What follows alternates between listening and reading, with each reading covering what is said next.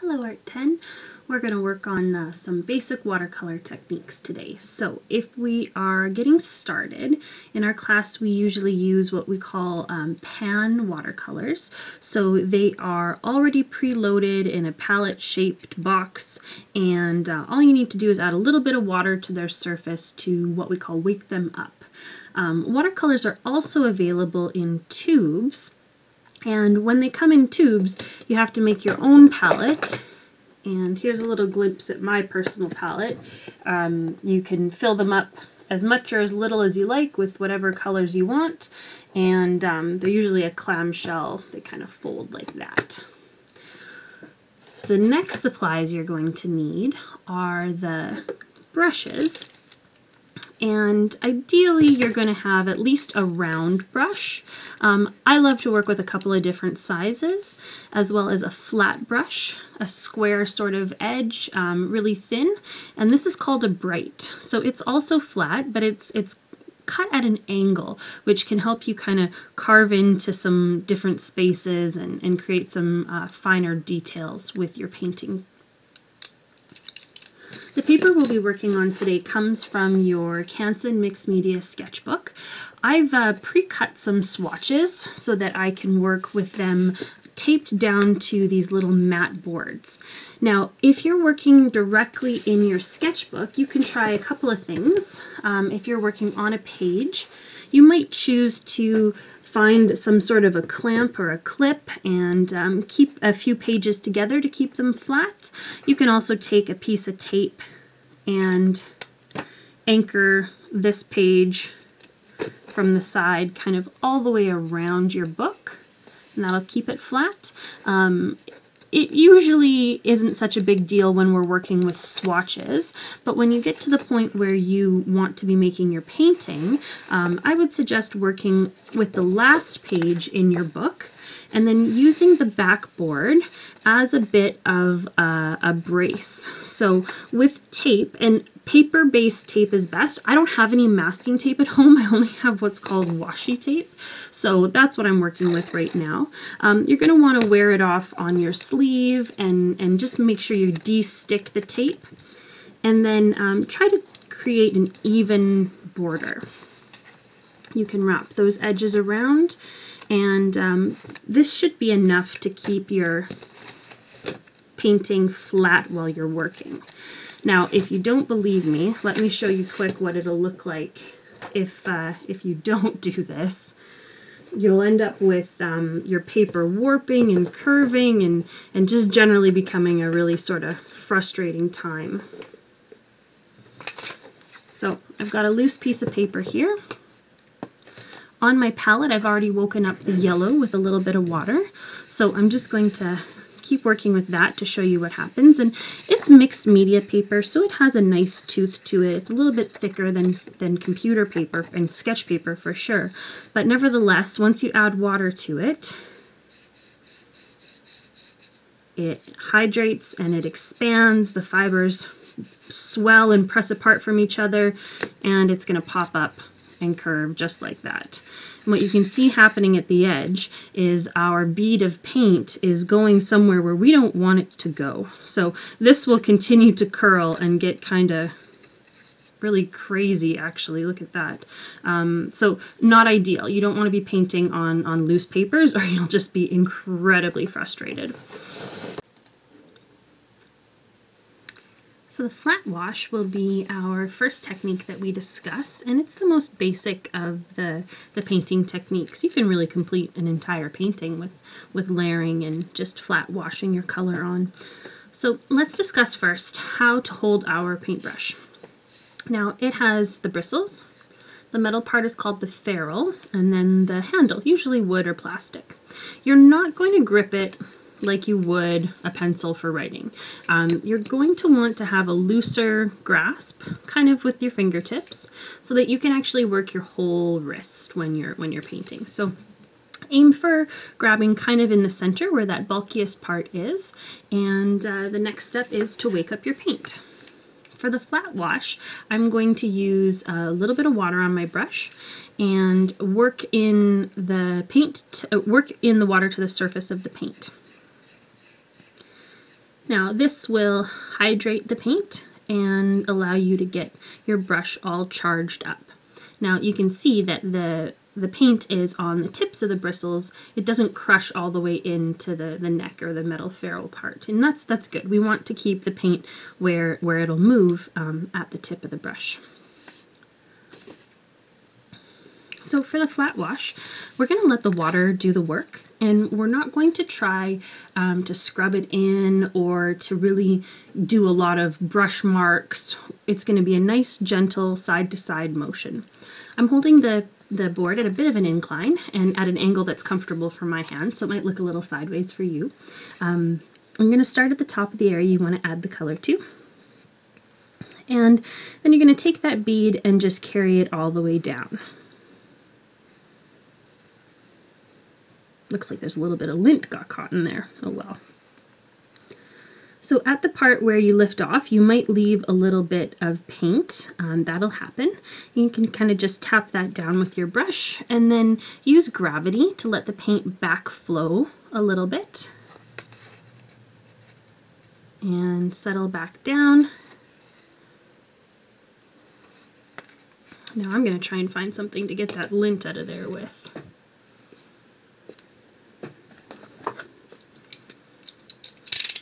I could wait until it dries, but you can see how it's pooling darker around the lint. We don't want that to happen. So it's just a little piece of hair. Now we were able to pull that out while it was still wet enough that with the gravity and the flow of the water and the paint, we can let that do the work. I'm going to set that off to the side to do the last bit of drying, and we're going to move on to something called the gradient wash. So it's very similar to our flat wash, only it's going to involve water this time. So I have the luxury of 2 water cups. You can see one is my swampy water where I'm rinsing out my paint, and one is clean water. If you have a luxury of 2 cups, this is a great method to keep your paint colors pure and not muddy, and as well as clearer whites with the clean water. If you don't have the option of using 2 paint water cups, then use one, but make sure you change it often. You don't want the swamp water to linger for too long, or it'll start to corrupt your palette and your painting. So the gradient wash refers to creating an area that goes from dark color to lighter color. So we're going to work with green again, and I'm using less water to start with. So you can see. Oh, excuse me, puppy. I'm busy here. Give me that. Give me that. Go. Hopefully she doesn't fetch. So we're going to work with the paint just to have the brush charged up, but it's not too juicy. It's all the paint that we're going to need. So you start with that flat wash going back and forth, and then really quickly we're going to take our water, we're going to rinse off our brush just a little bit. So there's still paint on our brush, but there's also a lot more water. So pick up where you left off and continue to work down. And then we're going to rinse off our brush even more. Almost all the paint is going to be gone now. Carry down, down, down. And now I'm going to rinse it completely clean. So scrubbing it out in my messy water, and then giving it a quick rinse in my clear water. So now there's only clear water on my brush, and I'm going to pull into the bottom there and ease that all the way down. Now it's a little bit too much water pooled there, so what I can do is dry my brush off on a Kleenex and then go back in with a thirsty brush, and it's going to absorb all that extra water. You can see it just sucked it right up. And we're going to go back in and get that last little dollop. Kind of make it even towards the bottom. Okay, so there's at least a dark, a middle, and a light. You can rinse your brush as many times as you want to create as many steps in your gradient and as many values, darks to lights, as you like. But that's one way to just achieve that general fade. So this could work really well in landscapes for skies, or if you reverse it, it could be the ground where the foreground is really bright and you can see it with a lot of clarity and detail, and then it gets fuzzier as you go towards the horizon line.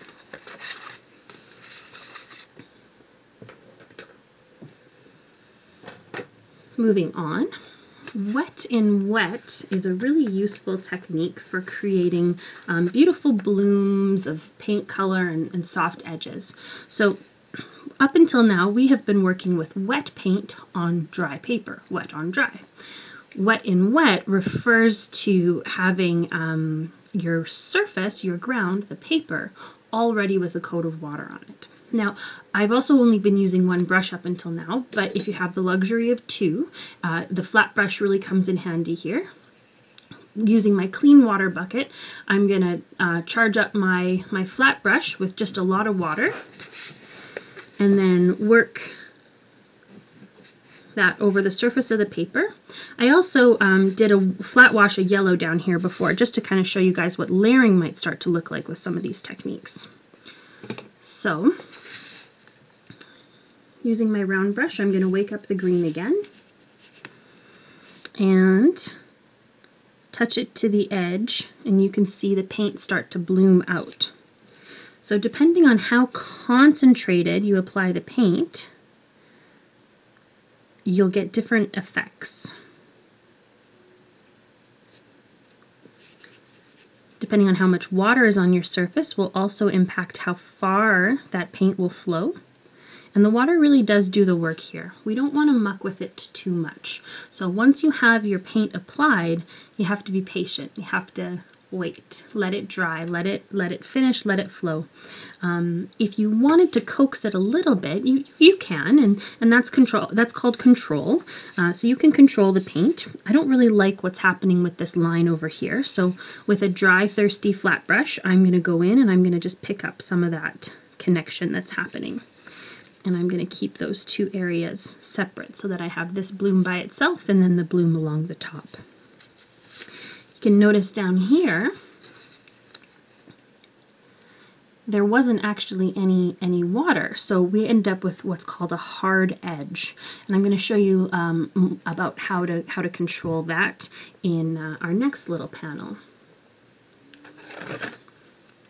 So for edges, when you're painting shapes in your painting, it's really important that you decide in advance whether you want a hard edge or a soft edge. And it's going to depend upon a couple of things. What it is you're painting.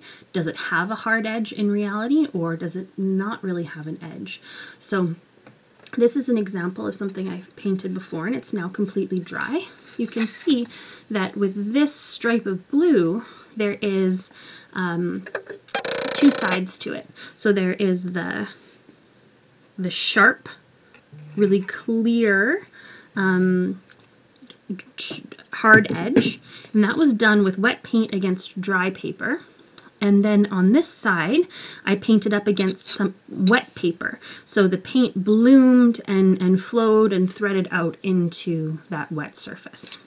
So we're going to use our flat brush again, clean water. And on the soft edge side, I'm going to actually wet that surface. So you can see with a little bit of that light reflecting that there's a bead of water, wet surface.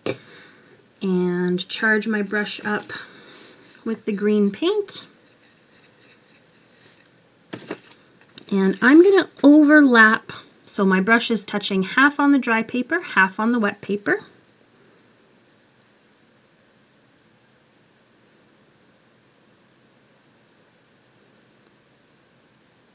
All the way down. So you can see some areas that were wetter have more flow, and some areas that were starting to dry, right where my paintbrush first started to touch down, didn't flow as much. So you can go in and control that with your brush. You can do some gentle scrubbing, and I'm not touching it very much. I'm just kind of wiping the paint into the water area, blotting it on my brush as I go along, because I don't want to introduce too much water. I just want to kind of coax and encourage the paint to flow where the water already is.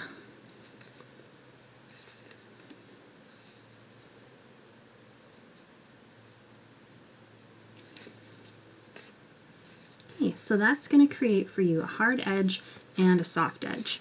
I realize it's a little difficult to see with the light reflection, so don't worry. At the end of the video, we'll revisit all these techniques and what they look like dry versus what they look like wet. Okay, so that was wet paint on dry paper, wet paint on wet paper. Now let's do something that's called dry brush. And so it's a little bit of a misnomer. The brush isn't actually dry, it just has very, very little water in it. So you're going to use your tissue to kind of pull the water out of the base of the bristles. We don't want to lose the paint because that's what we're working with. So you're just pressuring the base of your paintbrush into your tissue to dry it off as best you can. Now we're going to go back into our palette, and our green paint is still woken up, but it doesn't have a ton of water in it, which makes it great for this technique. So you're going to charge your brush up again, and you can see as the brush is charging and moving, the bristles don't look as nice as they did when we had the water. They're kind of starting to separate almost, and they just look a little haggard, which is what we need for this technique. In fact, if you pinch closer at your brush, you can kind of separate them a little bit gently. You don't want to murder your brush, but this will create a bit of a spread. And now with the dry paint on dry paper, you can get some wispy little lines. And so on top of, say, a flat yellow wash, this can really start to look almost like a farm field. Because even though we're practicing these techniques in isolation as swatches, but we will use them in our paintings all in combination with each other, built up layer upon layer upon layer. So that's why on some of these cards that we're going to continue with, you'll see I've already done a wash of flat yellow, so you can see how the paints and the textures and the techniques interact with one another versus just bare on the white of the paper. Yeah, if you are fortunate enough to have what's called a fan brush, that's a really great tool to give you lots of texture. And they look a little something like this. So you notice that when I took my brush and spread the bristles, they almost fan out like that. So a fan brush is the right brush to use for lots of dry brush texture. But like I said, you only need one brush, and if you know how to control it and change it, you can create all the textures that you need. Okay. Those brushes aside, let's revisit our gradient. So it's starting to dry. It's a little tacky up top, but that's not a problem. We're going to work with Sgraffito right now. So Sgraffito is essentially denting or scratching. And I'm going to write that down for you. Dent or scratch. Now you can do these dents and these scratches on the dry paper, and I like to use the back of the paintbrush as long as it's not one that, say, has colored enamel on it. The white paint's fine, the plastic brushes are great. If I was to use one of these brushes that has colored paint, you might see that it may smear on you. This one is still in pretty good shape, but it's not always the case. So just be careful with what tool you choose. A paper clip or even your fingernail is going to be okay to dent the paper. So you can dent and scratch before you apply paint, or you can do it once the wet paint is onto the paper, and the paper becomes a little bit softer. So we'll compare and we'll see what those different orders of operation look like. So I'm just going to do a pretty fast, basic flat wash over our area.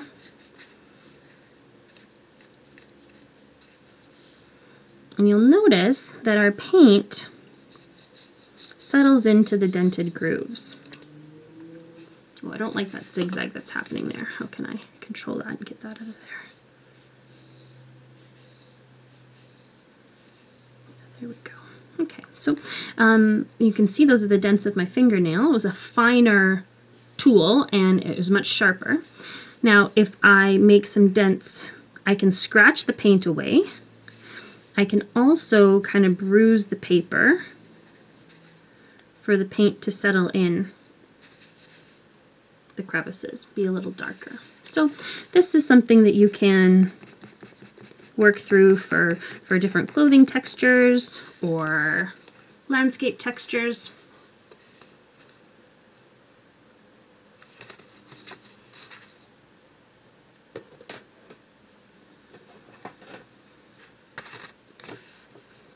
Tissue texture is one that is going to require a piece of, I would recommend facial tissue, but you can experiment. You can try with paper towel or toilet paper or whatever you've got. A couple of things are going to impact this technique. One is the way we use the paper. So if you blot with a completely flat surface, you're going to get a big flat shape sucked up out of your paint. If you crumple the surface, and you see there's lots of folds in our tissue, and you blot the surface with that, then you're going to see those creaks and crevices reflected in what's picked up from your paint. And it's going to depend on the subject you are painting, what approach you are going to make. Perhaps you just want clouds, and clouds tend to be a little bit softer, so we're going to want to use the flat surface. Here comes a cat. You are not welcome here. You are not welcome here. Go on.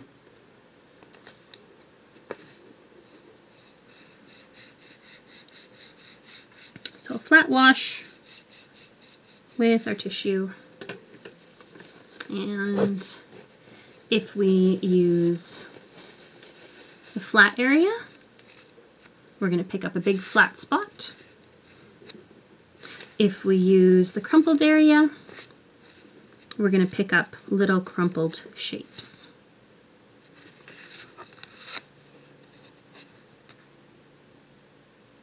And then this is another one where you just have to have patience. Just let it dry.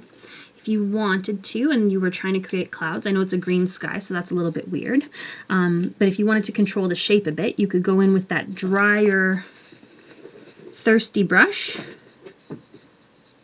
and maybe make the clouds extend a little bit to the side. Pull out some more of that paint. Give some little shadow peaks on the inside. And there, that might end up looking a little bit more like a cloud.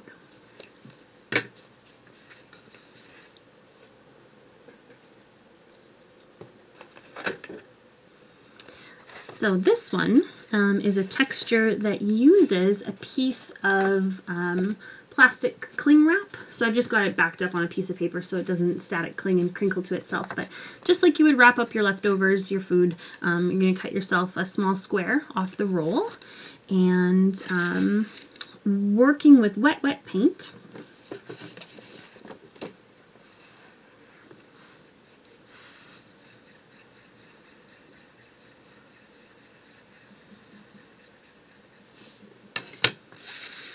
while it's still actively wet, you take your plastic wrap and you put it down onto the surface of your painting.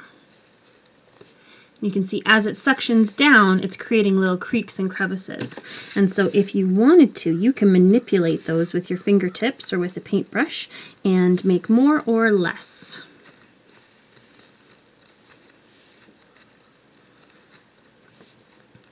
So the paint gathers in the grooves and against where the plastic is making contact with the paper, and it kind of sucks away from some of the peaks of the crimps in the plastic wrap. So it's a wicking effect, like straws and air pressure, and so when you get it while it's really, really wet, it's going to stay still like this, and then you have to wait.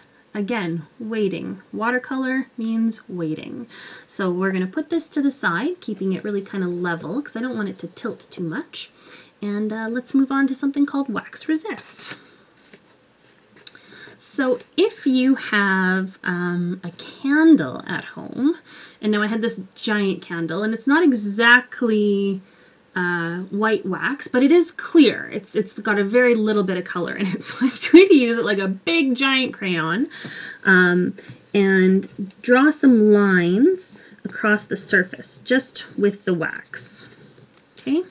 They're hard to see because essentially this wax is colorless, but sometimes at that angle there with the light you can see, and you can feel them with your finger. More commonly, if you have at home some crayons, you can also create some lines on top of your dry paper. No, cat, you are not welcome here. Not right now.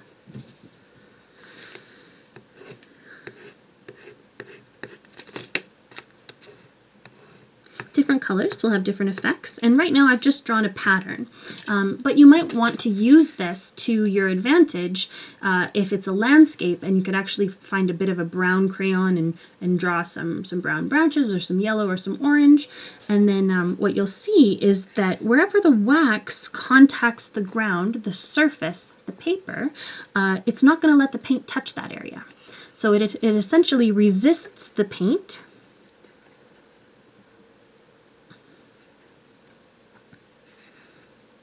and preserves whatever's underneath. So here you can see the wax. And that candle actually did pretty good. What I am going to do is clean off my brush, first in my swamp water, then a quick rinse in my clean water, and I'm going to dry it on a tissue. And I want to kind of suck up some of those errant paint bubbles. You see they're sitting on the surface. I don't want those. I want that surface to be clean. So a little bit of detail, and what's happened there is the wax didn't make a perfect seal, so there were little pieces of paper sticking through that the paint was allowed to cling to. But I don't really want them to be so obvious. So while they're still wet, I'm just going to run my thirsty brush along some of those lines and kind of try to clean the bulk of them up. Okay, we're going to move on to the salt texture, which is sharing this little card stack. And for this, you're going to need just a little bit of table salt. You can use regular fine grain or pickling salt, the coarser stuff. They're going to give you different effects. So again, right now we're just getting used to our paints and learning about the techniques. So it's a great idea for you to try and experiment with whatever you've got. For this one, again, nice juicy charged up brush. And you got to work quickly like with that plastic wrap. So I'm going to put my flat wash down over top of my surface, and then I'm going to take my salt and sprinkle it on.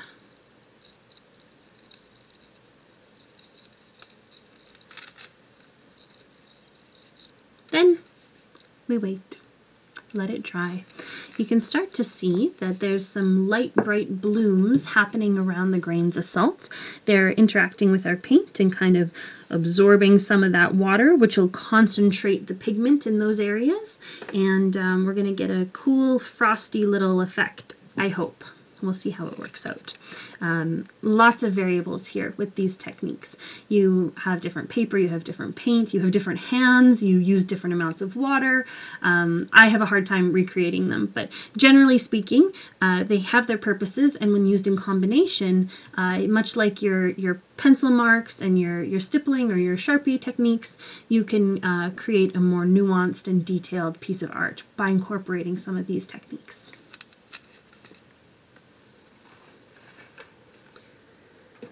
So I believe we have one more left. We've already talked about it a little bit, and it's just using tape as a resist. So this allows you to have a little bit more control over what's happening. And you can use a piece of tape like that, or you can get really kind of finicky and you can cut for yourself specific shapes. I'm going with triangles because they are easy and fast, but you could cut circles, you could cut special shapes for the subject with which you're painting. Lots of choices. Okay, so we'll go like that. And remember, you want to wear off some of that sticky. You don't want it to take up too much of your paper, or you risk the fibers in your paper ripping off when you remove the tape, and that's heartbreaking, especially if you've spent hours and hours on a painting. So just a flat wash over these guys.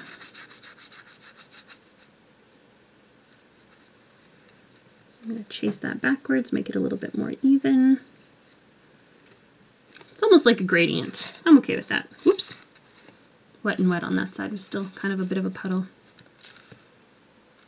Okay, so we'll set that aside, let it dry, and I'm going to do some video magic, cut you guys off. Once all these samples are dry, I'll take them off their cards and we'll see what we ended up with.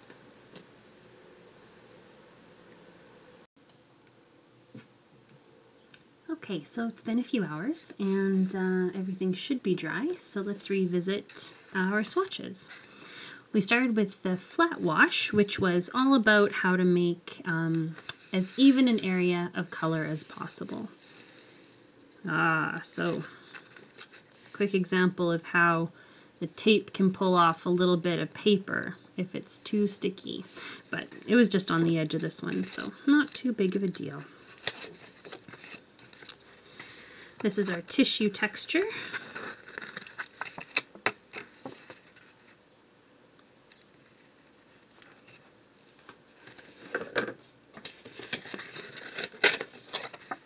Here we have a gradient.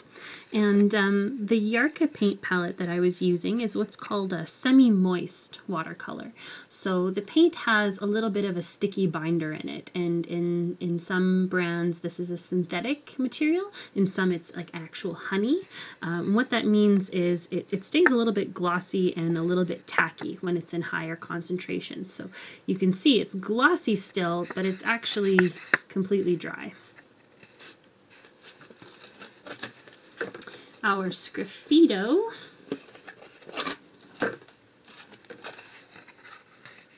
denting or scratching into the paint. And we had dry brush. You can see a little bit of shine on the paint here as well. Now our plastic wrap texture should be dry. I haven't taken this saran wrap off yet, but you can see as I do that, the paint, now that it's totally dry, stays exactly in place. Oh, it actually looks like there's one juicy little spot there in the middle that's still wet, but it's not too broad, so I don't expect it'll flow. The problem with taking off the saran wrap too early is if the paint hasn't dried yet in its ridges, it'll diffuse and spread, and you won't end up with those nice crisp fracture lines like we've got here. And then we've got our wax resist and our salt texture. And our salt texture was a little disappointing. I wish it had done a little bit more. To really see what it's like, you need to gently rub off all the salt particles. And these ones are really entrenched in there. So I suspect that this paper is not quite up to par for the salt technique. Ideally we would see a lot more little crystal blooms and a lot less salt solidified to the paper. So, you know, take it with a grain of salt, as you will. Whatever it's going to be in your painting, great. If you don't like it, don't use it.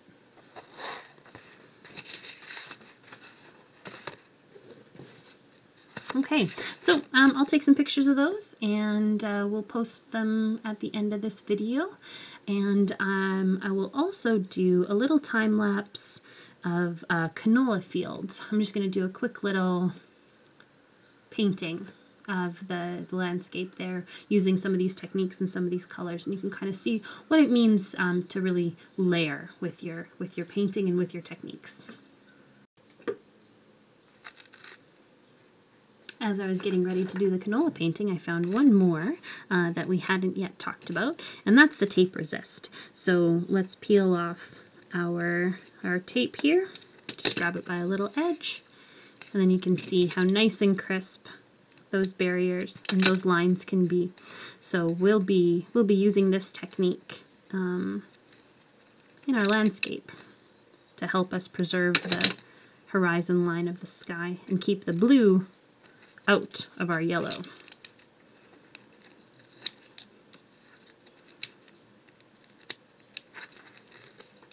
Yeah, so there we go. Dried, wet, and wet, and tape resist.